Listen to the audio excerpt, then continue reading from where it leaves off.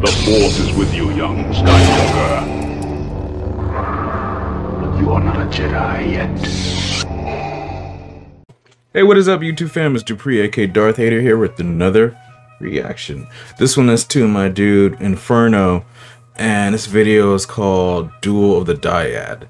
So I'm assuming this is mostly Rey and Kylo Ren based. So yeah, this one was highly recommended. So let's see what's up with this.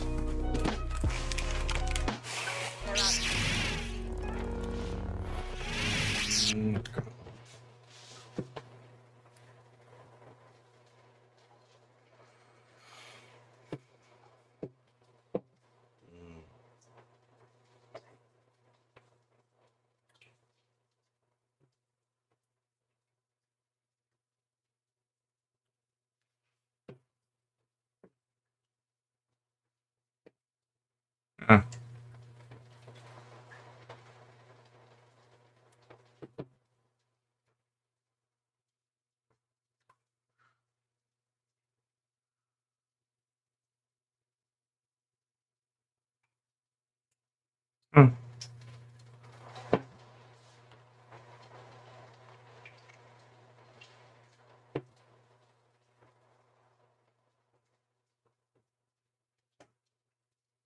Hmm.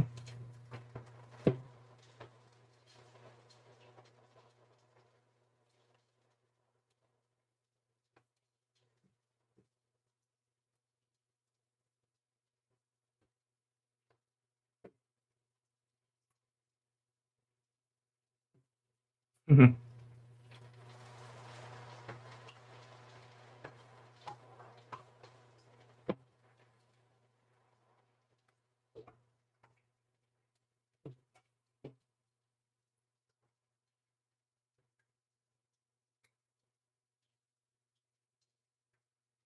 Music is really, really good. I like this.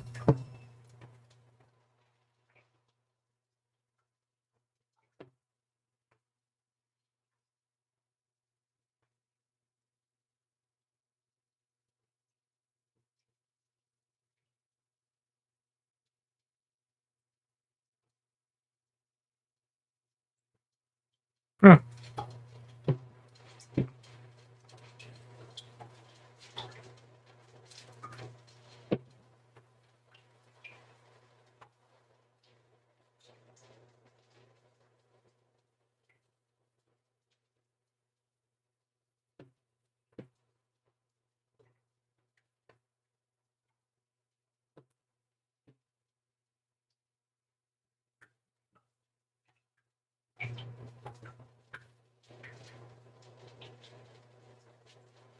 Most epic duel out of any Star Wars movie.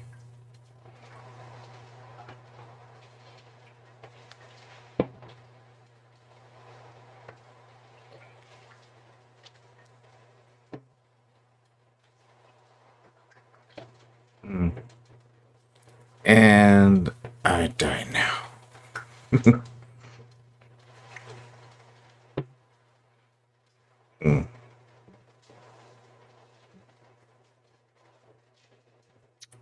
R2 right by her side.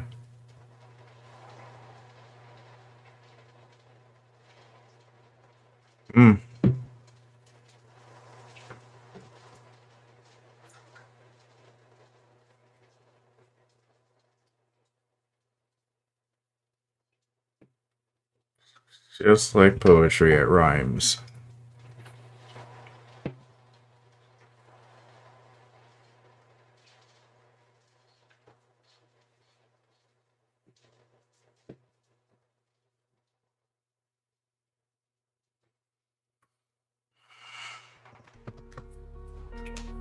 Pretty cool, man. Pretty cool. Yeah, so talking about Kylo Ren and Anakin Skywalker, like they mirror each other pretty well. More than a lot of people want to like really realize. You know, I feel like they both put on this pedestal that you're going to be the all-powerful or you know, the chosen one, or a bloodline is like, you know, you come from a great bloodline, so you're gonna be all powerful, given these promises of like power and ability. Some consider it to be unnatural, but you know, it all, at the end of the day, like, they're both pawns. They're both pawns in this huge game, all put on by Emperor Palpatine. I really love the music in this. The editing, you guys are like, you know, on point with the editing, like, you know, especially with the transitions. It's getting to the point to where, you know, this is almost like a real Lucasfilm like kind of mashup in itself. Like, it's almost something, it seems like something they would have done. I like when people do these because it helps understand like the story more. Like, people, like I said, people don't want to put Anakin Skywalker and Kylo Ren in the same kind of thing because they're so different. It's like, no, they're almost the same thing. They're almost the same person. The only real difference is one was giving better lines and a better script than the other, unfortunately. But you know, you can't really I'm not gonna really fault George for what he did with the prequels. Like, I love what he did with the prequels. That being said, like, we all know he's not like the best with when it comes to dialogue. Like, that's, you know, in the original trilogy he had help, and the prequels it was all him. So that being said, the sequels were, you know, written, directed by multiple people, so you had multiple, you know, and like inputs from different sources to get what we got. I really like this. I kind of wish that they maybe would have introduced the Dyad thing a lot earlier in these movies, or like maybe even reference them in like the Clone Wars or something, because I feel like that just kind of came out of nowhere, and it's just, I don't know. But sometimes I'm a little conflicted. I feel like sometimes that maybe it could have been a thing if it was like fleshed out a little bit more, or it didn't need to be a thing at all. I've come to terms with what we got with the Rise of Skywalker and that whole thing with the Dyad and the Force and all that, and it is what it is. It's gonna take a lot, like, the movie just came out like a year and a half ago, so it's gonna take a lot more time for it to fully sink in, and a lot more watches. Honestly, I have not watched Rise of Skywalker that much since it first came out. I think I've watched it maybe 4 or 5 times, like a couple times in the theater, and then a few times, like, you know, just at home after I got the Blu-ray.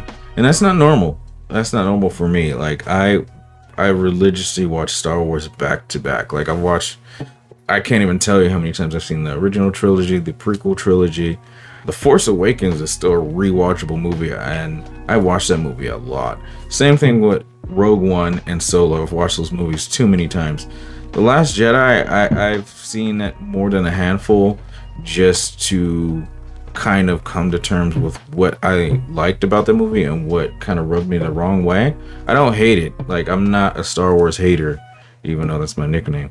I'm not a Star Wars hater in the least bit. Yeah, there's a lot of things about that movie I didn't really like, but then there were a lot of things about that movie I really did like. The same thing with Rise of Skywalker, you know. No movie is perfect. I feel like, obviously, because Star Wars holds such a strong or high place in a lot of people's like hearts and childhoods and everything, that we can be a little overly critical with things. But I really like this edit, and like I said, you don't really hear too much talk of the Dyad anymore, because I feel like it was like almost like midi-chlorians. People just like scoffed at the idea, and then it just went away, or people don't like to talk about it. But you know, this is a new thing in Star Wars, and apparently from what Palpatine says, it's really rare. So I'm looking for seeing what Lucasfilm and the story group do with that going forward. But anyway, guys, this has been my review, thoughts, and reaction for Star Wars Duel of the Dyad, put on by Inferno. I'm going to leave links below for his channel down below, so you guys can definitely give him a follow. He has a lot of cool edits besides Star Wars. So let me know what you guys thought about this in the comments down below. Anyway, guys, if you like this video, please hit that like button, and if you could be so kind as to hit the subscribe button if you're not already subscribed, and then also please hit that bell to get notifications whenever I drop my latest videos. Anyway, thank you guys. Catch you guys in the next one. May the Force be with you. Bye.